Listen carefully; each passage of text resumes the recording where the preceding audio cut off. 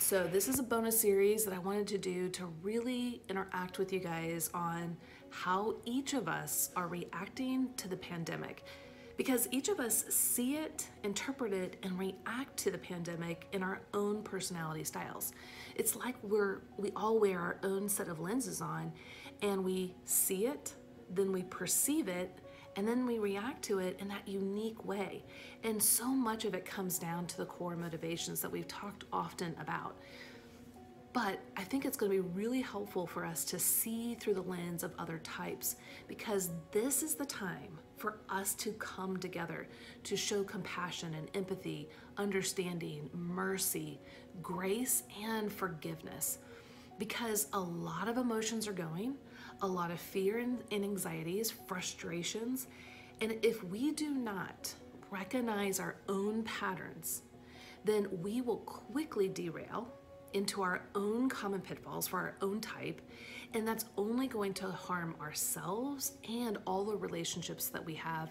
And right now, each of us are connected to one another in this pandemic, whether we realize it or not. And so as we focus on Christ, as we move towards being more like Him, He is our perfect example of, in the midst of trial and tribulation, how do we extend kindness, patience, forbearing love, and all the things that we see Him exhibit. How do we do that? Well, it's super hard in this time. So the series, I want you to first and foremost see through the lens of the other types and how they're reacting. Now, that's typically hard for us because we see it the way we see it. We react the way we react, and especially when we are struggling, our personality's hardwiring is more constrained. The more that we seek God and we rest in Him and His provisions, and we know who we are and we feel secure in that, the more that those constraints are loosened, and it gives us the opportunity to grow and to transform into being who we were created to be, more like Christ in the uniqueness of our personality type. But in these really trying times, the more that we aren't focusing on Christ, the more constrained we are, and the more we do our personality's patterns. And the more we insist other people do it the way we see it. So without us knowing how we're reacting and why, the more we're going to veer off course and to fall in the same common pitfalls, which you're going to be frustrated with yourself, you're going to be frustrated with others, and that's not helpful. So let's together put down rumble strips, the rumble strips on the highway that alert us that we're about to veer off course. So I'm going to show you how the types are reacting and why, and then to help kind of navigate you through how to relate to others in that season. Okay? All right. So this series is called How Each Type is Reacting to the Pandemic. Now, let's start with type 1s. Type 1s, they're upset that others are not following the rules and hoarding resources. Example, toilet paper. Now, for some of you, you're like, why is that? Why are they so upset? Well, remember, for the ones, they want to follow the rules and procedures. If everyone were to follow the rules and the procedures, the pandemic wouldn't spread because they've told us to stay in and things would get better. But because people are not following the rules, this is what's happening. It really upsets the ones because they see the injustice of it. And they want to bring in correct measures and tell people how to act responsibly so that this thing will pass over. So if you put on the lens of the type 1, you'll recognize how this can be a really frustrating time for them because they see all the things that are going wrong, and it is leaping out at them and assaulting them. Their loud inner critic is not letting up until something gets fixed. And frankly, this isn't going to go away for the foreseeable future, right? So come alongside your type 1s and ask how they're doing, how this is a struggle for them, and is there anything that you can do to support them in the world of imperfection?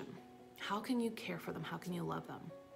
All right, so our type 2s in how they react in these circumstances, what a lot of you have said is that you're devastated that you cannot connect and help others so that you are desperate in trying to find virtual ways to help others.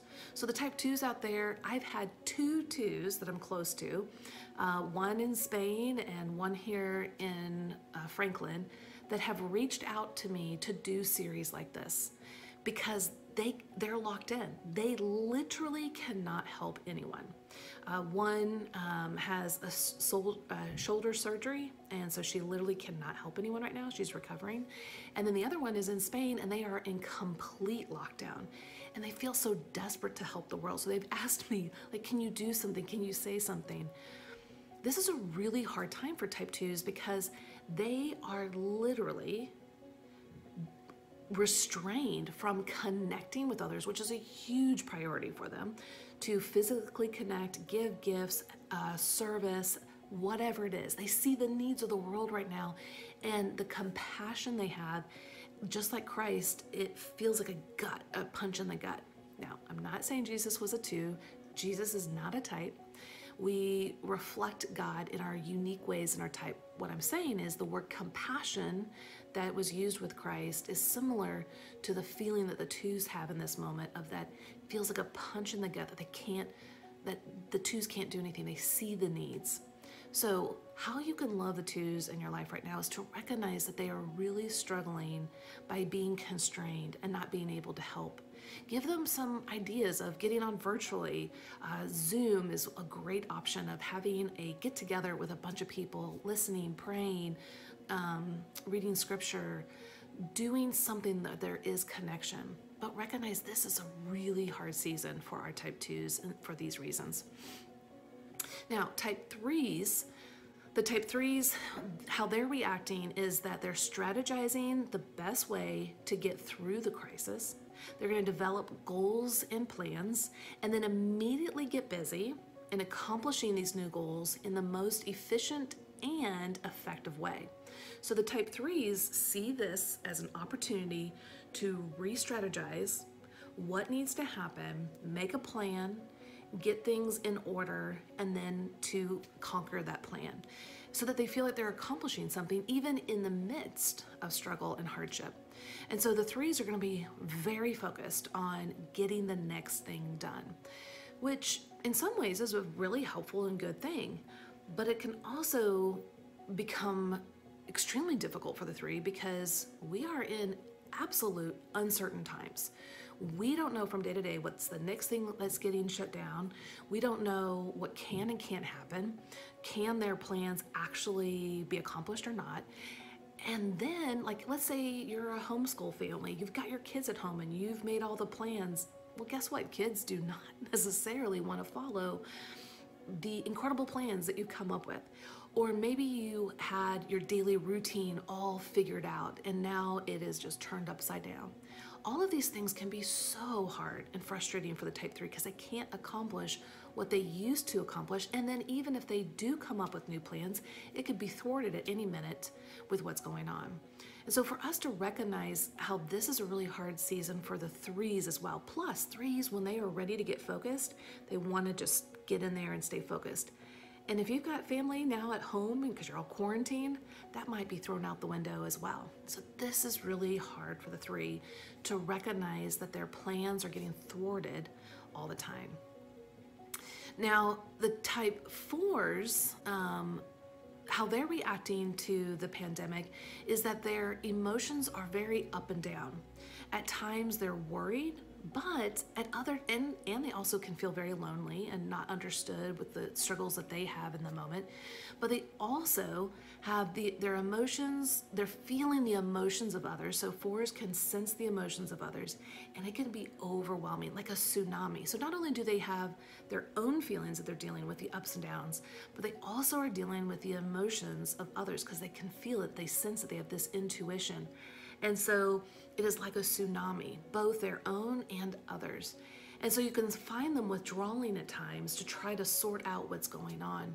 But then at other times, they're like, hey, everything's going to be fine. And they just kind of are navigating through the waters, not trying to make it such a big deal. So there's kind of this up and down, engaged and not engaged for the 4s.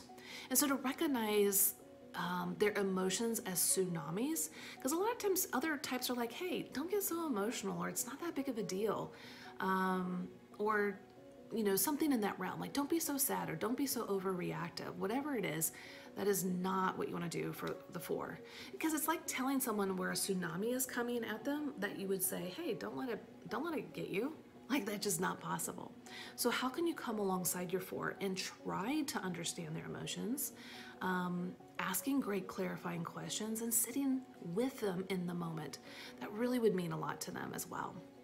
The type 5s, how they're reacting to the pandemic is, at first they're enjoying this new norm of social distancing, right? Like, hey, this is my gifting, social distancing. I love it. At the same time, they're enjoying that until they're stuck at home with others, and then they realize their space is now invaded and they can't get away from everyone, and so their inner resources are completely being depleted. So on one side, the pandemic gives them what they're desiring, the ability to kind of like be away from others, and then at the same time, it's forcing them to be with others in ways that they haven't experienced in a long time. And so for 5s to recognize, it's like a cell phone battery, and I've talked about that before. Their inner resources, it's like they wake up every day with 20 to 25% interactive battery life. Well, if everyone is at home, where do they go to recharge? Because if they've got kids at home and the spouse is now working at home and the animals, like they're all coming out you, right? Or your wife is working at home, or whatever the situation is, it is a constant intrusion on their space, and it will literally feel like catastrophic depletion is about to happen. So the way that you can really help your 5s is, 1, ask where their internal battery is, and how can you help them to have time and privacy to recharge. And that will be really important for the 5s to know that you understand them, but then also let them know what you need. So, hey, yeah, go have some time alone. I'll keep the kids, or let's turn off notifications, whatever's going on, so that you can have that time, but I'm also gonna need you over here. So let's, like, a give and take. But that would be really meaningful for the 5s. Now the 6s, how they're reacting to the pandemic is that they feel, man, I have prepared for this my entire life. I am ready to go.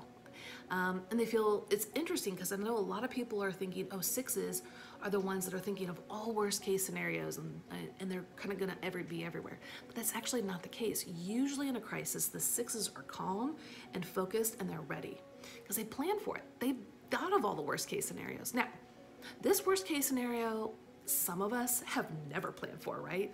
And so for those that don't feel fully prepared because this is such an unknown, they can feel anxious and really kind of get spun out with worst case scenarios because the news is popping up with things that are different every single day that maybe they hadn't planned for. And so either the 6s are going to feel ready to go, focused, dialed in a crisis, or they can feel spun out with worst case thinking. So it can kind of go both ways. So it can be really helpful for you just to listen and ask your type 6s, how are they doing? What are they experiencing? Are they feeling like they can get in there, or do they feel spun out? And then to listen to them and not go, oh, it's gonna be okay. Say, you know what, yeah, that's true. This is a really hard season. What can we do to kind of help make sure that you feel comfortable in this moment? Now our type 7s, the majority are struggling with being trapped and feeling that they're missing out on everything that the world has offered them, right? Up to this point, the world just had so much opportunity, and it's all closing down, like it's all stopping. And they're missing out on what was, and they feel trapped because there's nothing to do. There's nowhere to go. And so a lot of them are dreaming of what they could do, like planning and strategizing. Some are actually going on, a lot of them actually are going and planning trips, getting air flights that are super cheap. And some of them are even trying to take those trips now, like staying in quarantine, a lot of them, but going somewhere so they're not feeling trapped at home. But one of the greatest fears of a 7 is being trapped in emotional pain, deprived, limited, bored, and missing out. guys, this is exactly what the sevens are kind of having to do right now. And then on top of it, they've got their family that's demanding stuff of them. Things need to happen. This can be a real struggle for our sevens. So for those that are with sevens and they're wanting to love them, to recognize this is a really hard time. It's not like they can just go and do like they used to. So coming up with alternative ideas that are fun and exciting. Yes, we have to do life. We have to take care of the things that need to be taken care of. But what can we do in this season that's different? Like I even saw the other day on the news, you know what's coming back? Drive-through theaters. Yeah. Stay with your quarantine family, go to a drive-in, watch a movie. I mean, I was like, yes, that is so true. You're social distancing at a movie theater. What can we do to help our sevens have fun and to make something different and new, right? That is really what we're all looking for. Then for our type 8s, and how they're reacting. A lot of times 8s in this scenario, they are ready to conquer the virus. The virus right now is enemy number one for all of us. And they are ready to conquer it and to do everything they can to protect themselves, their family, and their friends, and their country, and whatever is their primary focus. 7 or 8s are amazing at plowing a path for others. Like a snow plow. I've talked about that before. They can plow a path. The hard thing for the 8 is that, are they able to? Can they? A lot of us are restricted at home and we can't do the things that we feel we need to do for our family members or those around us. And so the injustice that the 8s see that is happening right now, whether it's the injustice that, you know, there's not enough medical supplies, there's not enough testing kits, or whatever it feels like for them, it can really rile them up because they want to do something, but they are restricted from doing certain things. And that can be super frustrating and hard. So we can come alongside our 8s and thank them for the desire to do and actually doing what they can do to protect us, our family, our community, our livelihood, our churches. They are ready to go, and we want to thank them for that because we need them. We need them in that capacity. When there is a time and a place for them to get at it, we want them to go and to take care of us. They are so amazing. Now, last but not least, my type, the type 9s. How are we reacting to the pandemic? And though I read a lot of yours, this is one that is true for me. So the type 9s, we fluctuate from, it's gonna be fine. Like, let's not worry about it. Let's not focus on the news too much. Let's just kind of stay in this surreal atmosphere. Like, it's gonna be fine. Well, we'll figure it out. They'll get a medicine, blah, blah, blah. Then we go from that to worst case thinking. The worst is coming. We watch the news, we get overwhelmed. We think of all the things that can happen because remember, the 9 in stress can move to the average, the unhealthy parts of 6. I know for me, I'm either, it's gonna be fine, I don't wanna think about it, to I literally can see all the things that could happen. And I'm planning, I'm predicting, I'm navigating, but at the same time, because I'm not a 6 and I don't think, or I can hold the capacity of all that the 6s think, I get so overwhelmed. It feels like a 2-liter Coke inside is being shooken up, all that pressure. And I just want to shut down. So I go from, it's fine, to, oh my gosh, the worst is about to come. And then I want to dive into either the bed, Netflix, video games, you name it, to shut down. And that can be hard because then I am also shutting out relationships that can be really tricky for those that need me to show up, whether it's you, whether it's my family, my community. I need to show up. So others out there, when you see your 9s, it's okay to, oh my gosh, the worst is going to happen, to shut down, letting them recognize that it's hard for them to express themselves because that 2-liter Coke with all the pressure, they're afraid just to open it because what's going to happen? And whatever that's going to be, they fear that's going to harm relationship. They need a safe place to be able to express all that's happening inside. Usually they suppress it, but they need a safe place to say it, but not a place where they say it and then someone's like, oh, it's going to be fine, or don't worry about it, or, oh no, that's not the way you should think. What they really need is for someone to just listen, to be receptive, open, non-judgmental, and to say, wow, that's got to be really hard. That would be very helpful, because that's the 9 things that they shouldn't talk, they shouldn't say anything. And we need to open them up and say what's going on, because then the pressure internally calms down when they feel heard. And they know that some of the things that they're saying isn't necessarily going to happen, but they have to have an outlet. So if they know that they have a safe place to talk, you're going to see them calm down, and you're going to see them to be able to be more engaged and able to go and do. So we all are reacting to this pandemic differently from our own set of lenses. And really where that comes from is the core motivations of each of the 9 types. The core fear, what we're running away from and trying to prevent. The core desire, what we're longing for or what we're striving for to make life perfect. Our core weakness, this is our Achilles heel, the thorn in our side that's tripping us up all the time. And our core longing, the message our heart longs to hear. You can find the core motivations for all 9 types for free at yourenneagramcoach.com/core motivations. yourenneagramcoach.com/core motivations. And that will help you to see the lens that everyone is reacting, or how they're seeing the world, interpreting it, and then reacting to it. And so then you can come alongside your family members, teammates, and say, hey, I see that you're a type 2. Are you struggling with this, this, and this? How can I come alongside and help you? Or whatever type it is. This is the time that we all need to be honest that we're struggling. I mean, we're struggling. But this is also the time for us to focus on Christ and to allow Him to work in and through us, for us to have a vision of hope of what our type is like at our best.